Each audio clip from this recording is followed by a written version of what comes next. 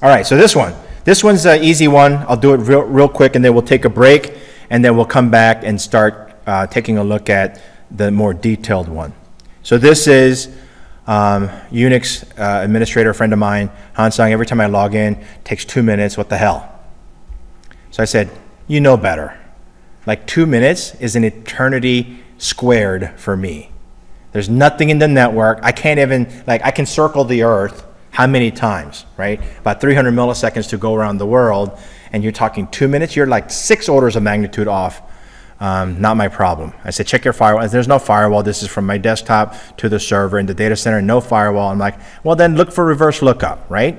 Very common for Unix workstations to do a reverse lookup so they can log you by name and not by IP address. I said, it's a reverse lookup, click. And he called me back and said, dude, I checked. My pointer record's fine. Okay. If you don't know what I'm just talking about, right? Reverse lookup, pointer record, A record, quad A record. Read Cricket Lou's book, O'Reilly, DNS and Bind. Why? Because it's an incredibly well-written book, and if you read the first couple of chapters, you'll know everything you need to know about using DNS. And NS lookup, by the way, which is very, very it's an integral part of your troubleshooting skill set, how to use NS lookup to set the server, different types, different pointers, etc.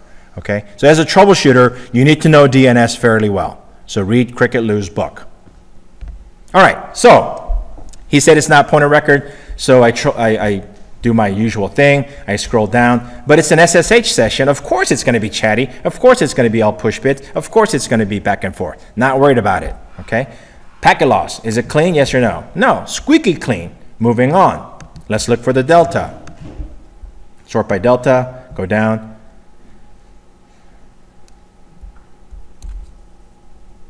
Okay. Oh, that's interesting. Oh, you know what? Hold on. Let's go back. Sorry.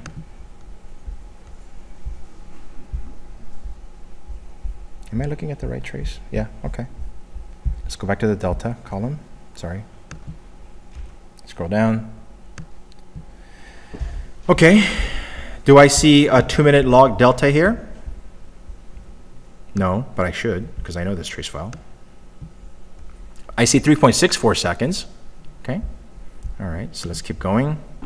Conversation. Let's check the statistic conversations. And no UDP. Oops, sorry. No UDP, that's fine. I see 2 TCP sections. And then I'm going to check, do it by relative start. And something caught my eye right there. I said, that's interesting. What's interesting?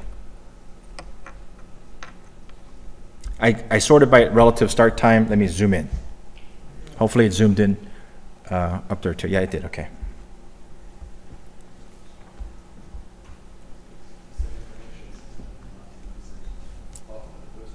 After the first one, there's, so relative start, there's duration is 140 seconds, right? So you can see here, so hold on, let me go to the different zoom mode here. Okay, so I can use the mouse. Oh, sorry. So relative start, the whole thing lasted 140 seconds, but 0.69 seconds after that, I had a 16-second connection. Then 16 seconds later, I had a 115-second connection. And then 129 start time, I had a 17-second connection. Stair ladder, right? So I'm like, oh, that's interesting, because there's like 140 seconds, but there's one that started at 129 seconds. There's 16 seconds. What is this conversation about? It could be some random users coming to the server as well, right? So let's check. We can check that. Okay? We can check that because actually I can go back to the conversation because I can look at what in here? Ports, port number. So random port number, okay, 22. There's my SSH session, okay. There's this, and then I was like, what is this? 767, 765, some random port number. I didn't remember right off the top of my head, but it's a low number. Low port numbers mean what? They're well-known registered port numbers, okay? If only there was a system that I can randomly type in some number and get information out of it. There was a system like that. You can do name resolution as well. That's the other option. I don't believe in name resolution, so I don't do name resolution. Okay. The other way to see that is flow graph. Why am I doing a flow graph? Because I saw the beginning blocks of connections that are all dependent on one another. What I mean by that is when I clicked on relative start, it said, here's my duration for the whole duration, and then I had chunks of it that started and stopped. After the first one stopped, the second one started, after the second one and third one. So you can look at that by doing flow graph, which is a poor man's way of looking at this sequence. So here's my SSH session that you can see here. This is SSH, and between the client and the server. That's good, but there are other servers that we saw here, and as we scroll down, yeah, there's, as soon as this happens, this guy's happening, okay? And you scroll down, and I spent a lot of time doing something else, and then I talked to yet another party, serially, and then at the very bottom here, this is my original SSH session. Okay, so let's click on that bad boy, because that is packet number, as you can see here, 66. Zoom in. Packet number 6652.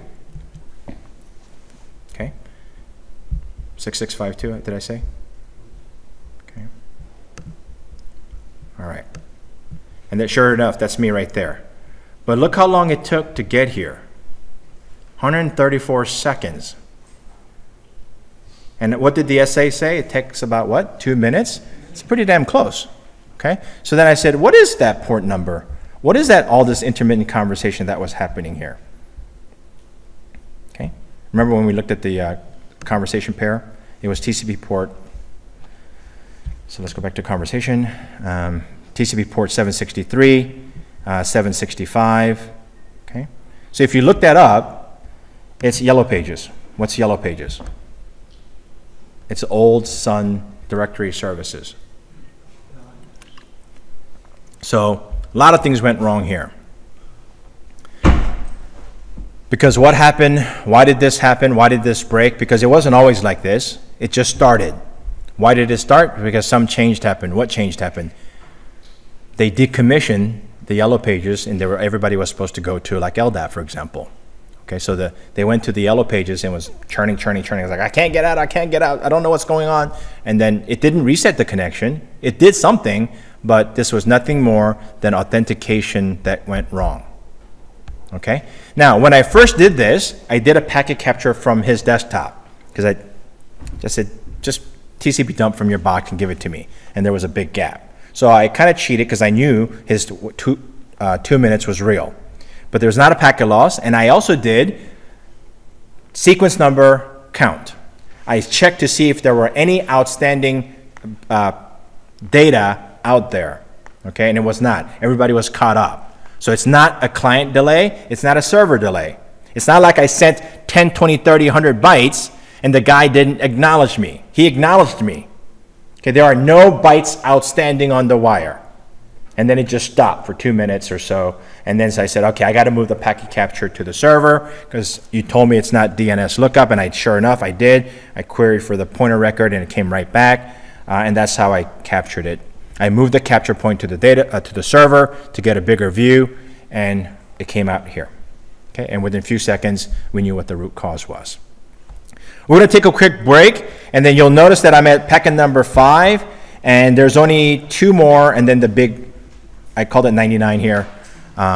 So we're going to get into a little bit more detailed packet analysis class, and I'll see you in 15 minutes.